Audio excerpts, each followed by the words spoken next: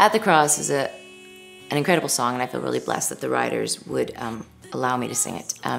Integrity sent me a batch of songs. It was like 20 different songs, and one of those songs was At the Cross. It was actually the first song that was on the playlist. So it was the first song I heard, and instantly when I heard it, it was the very beginning. It was that verse, weary one, weary one.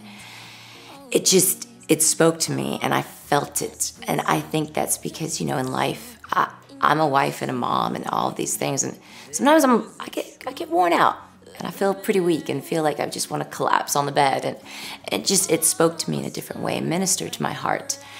So At the Cross is a special song. Chris Bevins was the one that produced on that one, and I think he did an incredible job, and I just hope that when people hear that song, if they do feel weary, if they do feel lost, if their heart is broken, that they will feel that comfort level and that peace to go to the cross, lay those things at the cross, because he brings healing. The cross brings healing. It brings peace.